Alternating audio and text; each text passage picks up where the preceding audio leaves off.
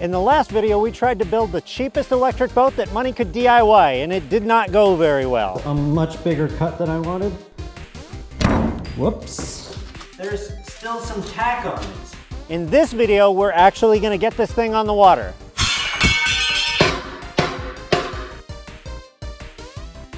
Hey everybody, AJ here, and welcome back to the Eagle Ray channel, where we do all things DIY electric boats. Marine motors, batteries, solar panels, you name it. If it's got volts and it's on a boat, you're in the right place.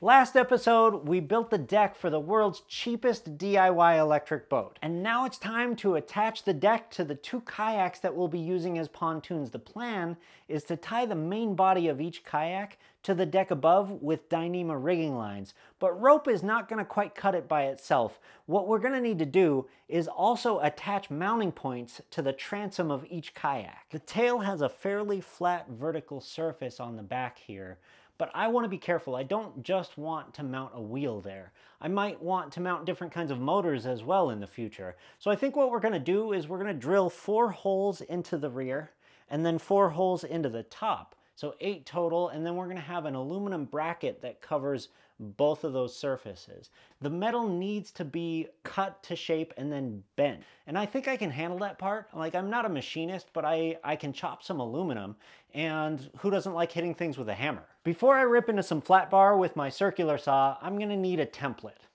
Cardboard aided design to the rescue. Check this out. I cut this cardboard to the same thickness of my flat bar so that I could confirm this metal is going to work before I actually start wasting it. I discovered something interesting too. The back face of the kayak can work with this same flat bar, because this is 4 inches right here, and then all I need to do is slice it as it tapers toward the edge. And once I've got these 2 pieces welded together, then I just need to put some rectangular tube here, and we'll drill holes in that so that we can mount anything we want to the back end after that without actually having to disturb the surface of the kayak anymore. What I can't do is weld. See, I just bought this welder recently and I have no idea how to use it, and I don't have time to figure it out for this video either. So I think what we'll do is we'll make the parts for the transom bracket, and then we'll hire someone to weld them together. So without further ado, let's build stuff. 4 pieces of flat bar at 21 inches each. If you don't have a bandsaw or a chop saw, then a handheld will do fine in a pinch, but you absolutely must wear eye protection, because the shards coming off of this will be out for blood.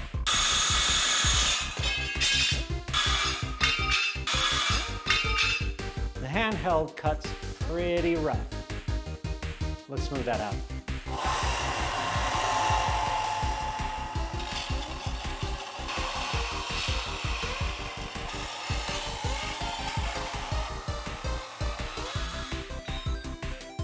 Safety first.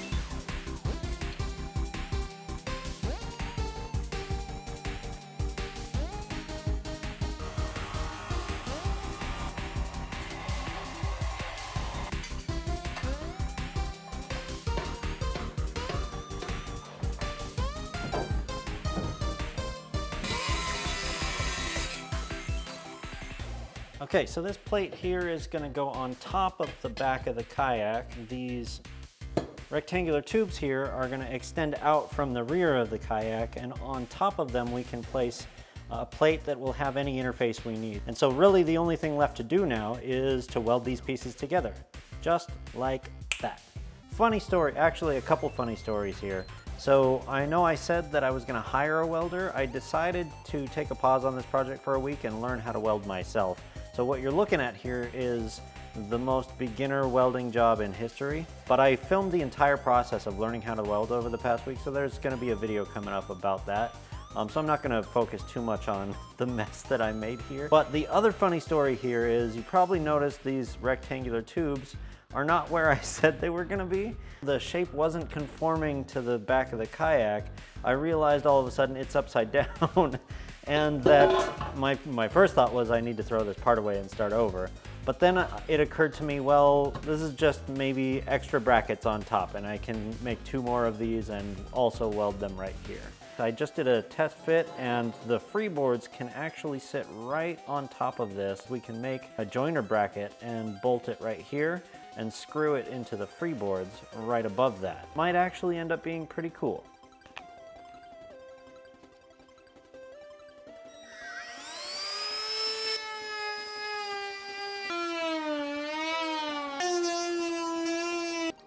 There we go. Now if you're worried that this hole compromises this kayak as a sit on top, you're absolutely right, but not to worry. We're gonna patch it when we're done. There we go.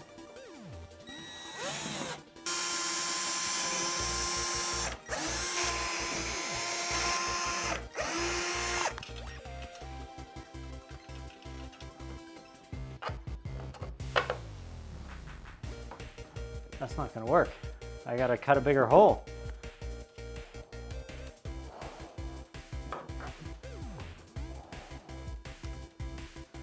To repair a hole in a kayak, you need three things. You need chicken wire, you need a butane torch, and you need some extra filler plastic, and you can salvage that from basically anything in your fridge. Beverage containers are made out of the same material, HDPE, as your kayak is.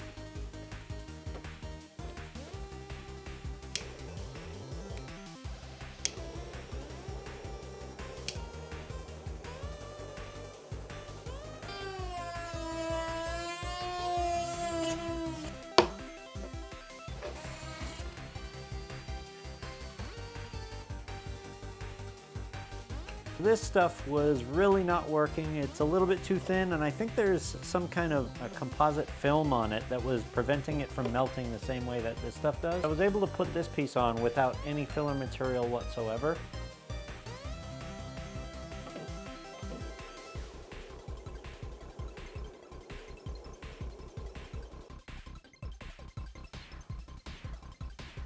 So the butane torch was taking way too long, so I got online and I tried to figure out how the professionals do this, and it turns out they have a tool for it. This is a plastic welder, 20 bucks at the hardware store, so I figured I'd give it a try. I can already tell it makes all the difference in the world. The fact that you can apply heat and pressure at the same time is what's really gonna get me through these seams just 10 times faster than before.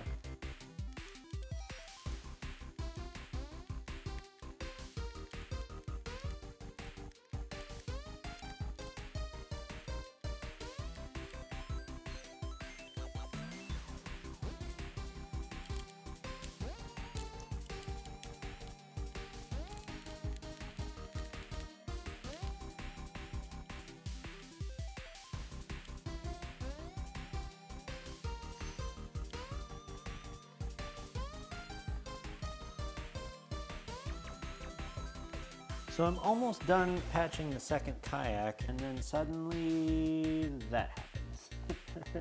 This is all that's left of my plastic welder after 1.5 patches to a kayak. And I really wasn't pressing that hard. I would call it medium pressure. I did not expect this thing to fall apart so quickly. I'm gonna go back and buy the $80 one and see if that one works better. Guys, every project has a moment that makes you feel like giving up. And I have arrived at that moment. You saw me break this one, so I went to the same store and bought the bigger one for 4 times as much. This was 20 bucks, that's 80 bucks. This one broke after half hour of use. This one broke in 10 minutes of use. And then I went back and got it replaced with the same unit again. And that one just broke again in 10 minutes of use. Look how close I am to finishing the welding job. So I'm gonna actually waste my money on yet another one of these. 4 welders at Harbor Freight in order to get this job done. Don't ever, ever buy from this company.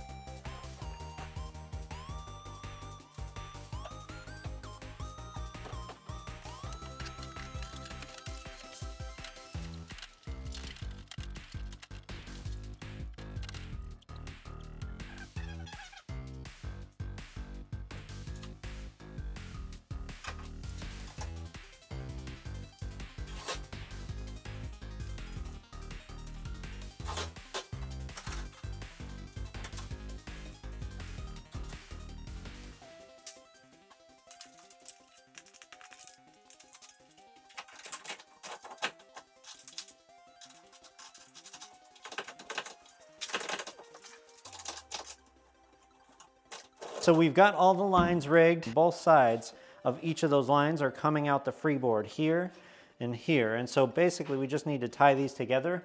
I know how to tie a bowline knot, the rabbit through the hole and around the tree and all of that. That's what this is. So I tied one of those right at the end of this line, and then I actually tied another one, but when the rabbit went through the hole and came back out, I just let him run across the valley so that there's lots of slack here before I tighten this knot down. And so now I have this loop and this loop, but on this side I have lots of slack line that I can use to route through the first loop. 1-to-1 leverage. So if I pull 1 inch, it's gonna tighten the whole system by 1 inch. But the reason I have 2 loops is so that I can route this straight back through the second loop and create twice as much leverage.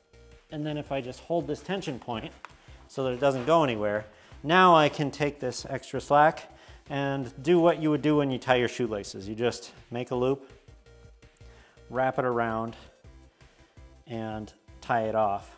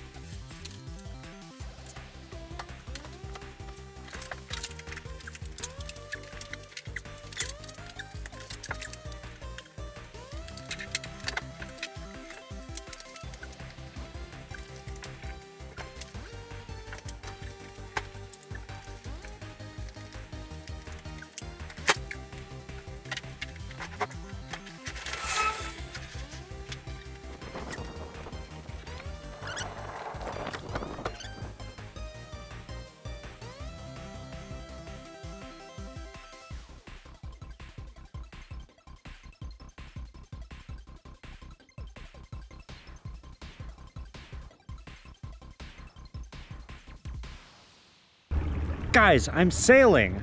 I'm a sailor. I sail. I'm sailing! I know it's pretty ridiculous. It's just a tiny boat with a tiny trolling motor, but I'm pretty excited because honestly, it is the first time I've successfully navigated any body of water by myself, and I kind of love it. I've been looking forward to this for a really long time. I think I'm doing something like 2.5 miles per hour. And this is, I mean, this motor is $100 on Amazon. About 1,200 bucks into the hull. I mean, I spent more because you saw how many mistakes I made. But you can definitely do this for less than $2,000. I wish I could show you more footage of the maiden voyage, but unfortunately, everything kind of went off the rails a little bit. In the chaos, I wasn't able to film much, but those of you who have worked with kayaks before, you probably know what I'm about to say. You remember those holes that we drilled in the transom? Yeah, those are not waterproof. And honestly, I kind of knew that. I just didn't think it was going to be that bad. I thought maybe I'd take on a gallon of water after using the boat for an hour or so, and then I'd just empty the kayaks afterwards. No, it was bad. I took on about 10 gallons in 20 minutes. Those kayaks were full of water before I could blink. Now, even though I didn't get any footage while things were going off the rails, I actually used to work in the VFX industry, so I was able to create a really high accuracy CG representation of exactly what it looked like, and here it is. I first noticed something was wrong when I couldn't steer anymore, and that's when I noticed the back end was sinking below the waterline.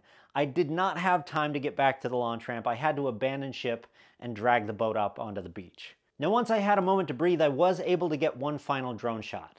Very sad, but at least I met a good Samaritan, a kayaker who ended up helping me carry the boat back up to my truck. The back end was so heavy from all the water intrusion that I couldn't get it out of the lake. I actually had to take the boat apart while it was still in the water, and that process took about 2 hours. So clearly this boat is not seaworthy yet, but I don't give up easily. I have 2 goals for this upcoming week. Number 1, I'm going to waterproof these kayaks, and number 2, I'm going to make sure that I can take these apart very rapidly. These bolts that are in the back take way too long. Those aren't going to cut it. I'm going to replace those with something a lot faster. Until then, thanks for watching. Join the live stream on Sunday at 2 p.m. where I am running a giveaway for this Milwaukee angle grinder. I'm going to announce the winner as soon as we've reached 1,000 subscribers. Rules are in the description. And don't forget to boat safe and enjoy your time on the water.